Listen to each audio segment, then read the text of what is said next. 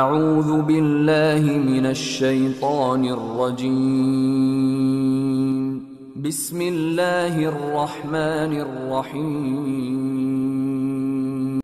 والفجر وليال عشر والشفع والوتر والليل إذا يسر هل في ذلك قسم لذي حجر ألم تر كيف فعل ربك بعاد إرم ذات العماد التي لم يخلق مثلها في البلاد। বোন জিজ্ঞেস করছেন, সব জান্নাতীরা কি আল্লাহকে দেখতে পাবে? হ্যাঁ জি বোন, সবাই দেখতে পাবে। যারা জান্নাতে হবে আল্লাহকে দেখতে পাবে। যারা জান্নাতে যাবে তারা সবাই আল্লাহকে দেখতে পারবে। আল্লাহ বলছেন, ফামান কানা ইয়ারজু লিকা রাব্বিহি ফালইয়ামাল আমালান সলিহা ওয়ালা ইউশরিক বিইবাদাতি রাব্বিহি আহাদা। যে ব্যক্তি আল্লাহর সাক্ষাৎ কামনা করে সে যেন সৎ আমল করে, আমালে সলিহা করে, আর তার প্রতিপালকের সাথে অংশী স্থাপন না করে, কাউরের সাথে, আল্লাহর সাথে অন্য কাউকে অংশী স্থাপন না করে। তাই যারা মুমিন ব্যক্তিরা জান্নাতি যারা হবে আল্লাহ সুবহানাহু ওয়া তাআলাকে দেখতে পাবে, আর এই দেখার ভিতরে কোনো অস্পষ্টতা থাকবে না। এই মর্মে ইমাম মুসলিম রাহিমাহুল্লাহ একটা হাদিস নিয়েছেন। সাহাবারা জিজ্ঞেস করছিলেন আল্লাহ রাসূল সাল্লাল্লাহু আলাইহি সাল্লামকে, যে আল্লাহ রাসূল সাল্লাল্লাহু আলাইহি সাল্লাম, আমরা কি আল্লাহকে দেখতে পাবো কিয়ামতের দিন? তিনি বলছিলেন যে হ্যাঁ, সেভাবে তোমরা দেখবে যেমনভাবে একটা চাঁদ উঠলে পারে 14 তারিখ যখন হয়, চাঁদের বয়স যখন 14 তারিখ বা কথা যখন সে উপরে উঠে 14 তারিখ এর মাঝে, ওই সময়তে স্পষ্ট সবাই দেখতে পায়। চাঁদ যে উপরে থাকে, তো আপনি যেই যেখানে থাকে না কেন চাঁদ সবাই দেখতে পায়।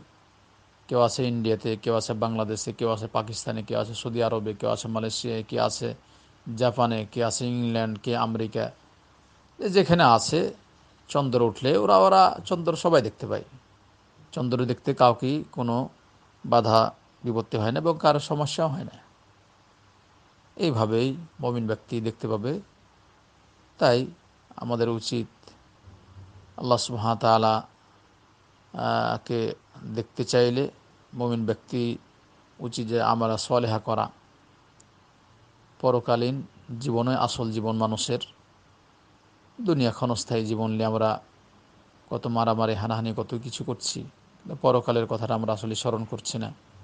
পরকালই মানুষের জন্য কল্যাণ। এখনই হঠাৎ করে আপনার মালাকুল মাউত আসলে, জীবন কবজ হইলে, জীবন নিয়ে চলে গেলে শেষ, মাটিতে রেখে আসবে অন্ধকার কবরে, সবাইকে যেতে হবে।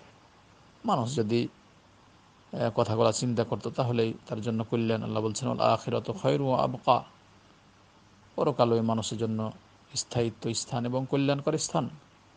পরকালেই মানুষের মৃত্যুর পর জীবন, এটা আসল স্থান, আসল জীবন। যে ভালো করতে পারবে দুনিয়াতে, পরকালে তার জন্য কবর সহজ হয়ে যাবে। কবরের যে হিসাব নিকাশ রয়েছে এগুলো সহজ হয়ে যাবে। কবরের যেগুলো জিজ্ঞেস করা হবে এগুলো সহজ, কবরের বিষয়টা সহজ হয়ে গেলে বাকিগুলা আরও সহজ হয়ে যাবে। তাই ওসমান বিন আফফানকে জিজ্ঞেস করা হলে যে তুমি কবরের কাছে, তুমি জান্নাত জাহান্নামের কথা বললে, এত কাঁদো না, অথচ কবরের কাছে গেলে এত কাঁদো কেন? তিনি বলেছিলেন যে আল্লাহ রাসূল সাল্লাল্লাহু আলাইহি সাল্লাম বলছেন যে কবরের এটাই প্রথম ঘর, যারা কবরে নাজাত পেয়ে যাবে তার বাকি কাজগুলো আরও সহজ হয়ে যাবে। আর কবরে যদি কেউ নাজাত না পায় তাহলে বাকি যেগুলো আছে এগুলো আরও কঠিন ও জটিল হয়ে যাবে, কঠিন জটিল হয়ে যাবে।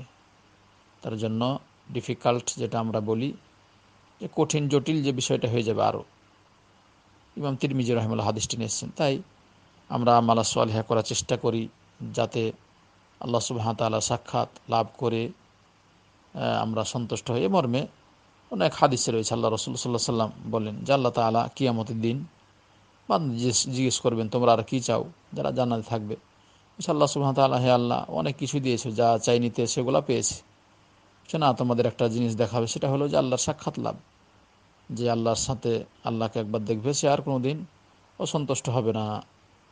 তাই আল্লাহ সুবহানাহু ওয়া তাআলা যেন আমাদের ইহকাল পরকাল কল্যাণ দান করেন এবং আমাল সালেহ আমরা করতে পারি।